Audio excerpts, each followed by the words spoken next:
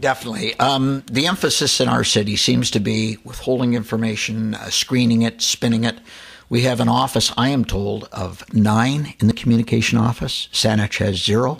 You want answers in Saanich? You go to the department head. They'll tell you what the answers are. That's one of the action steps I have. We will put an end to the communications office.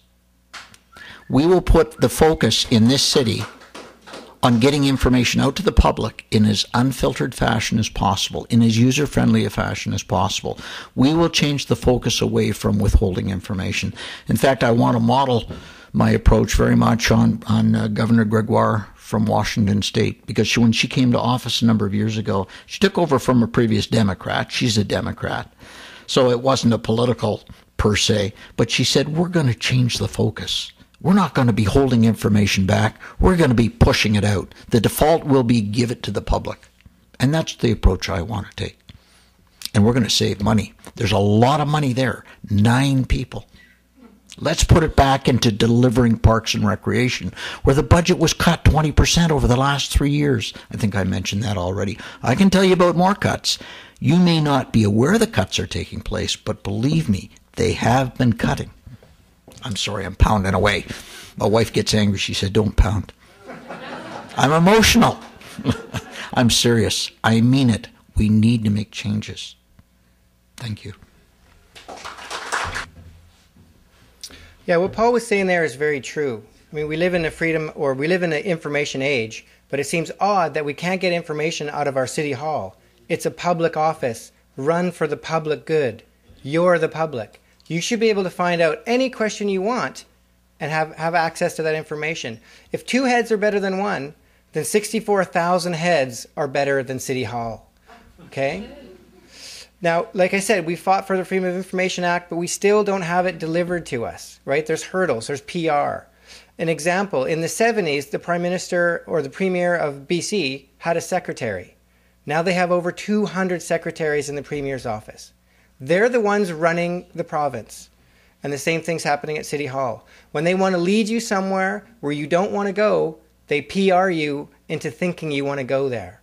And that's not a good situation for our democracy. It's not a good situation for our future. And it's taking us places where we don't want to go. We need to instill freedom of information. We need to have access to our public office, which is the Victoria City Hall. So with that in mind, vote Steve. We want to make sure we have live streaming of council. That'll be the boringest TV show, but hey, for those that are interested, we want to move forward on that. We want posting searchable texts of city council documents. We want to move forward on releasing everything that does not require to be kept confidentiality. We want to enhance our lines, and we've been continuing to work on that. But I want to put this forward, and it's funny. He says, the Saanich doesn't have anyone. Nothing gets done unless Frank says it's okay in the Saanich department. Nobody talks other than Frank. We have many people out there. Communications are important. I think that right now, that it is one of the central themes of basically of our society and our generation. People want to be able to participate. People want to participate and be part of the events and the processes that shape their lives. And it's important to put that information out. I want to say this, because I said to myself, what is that guy talking about 20% cuts? I mean, you talk to any community center director, you connect anybody in Parks and Rec, there are no cuts. What is he talking about? So a citizen phoned up and said, what is he talking about?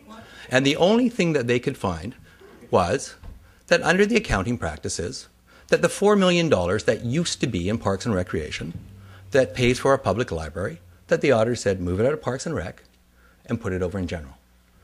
So that's the only thing. And so it's no cut.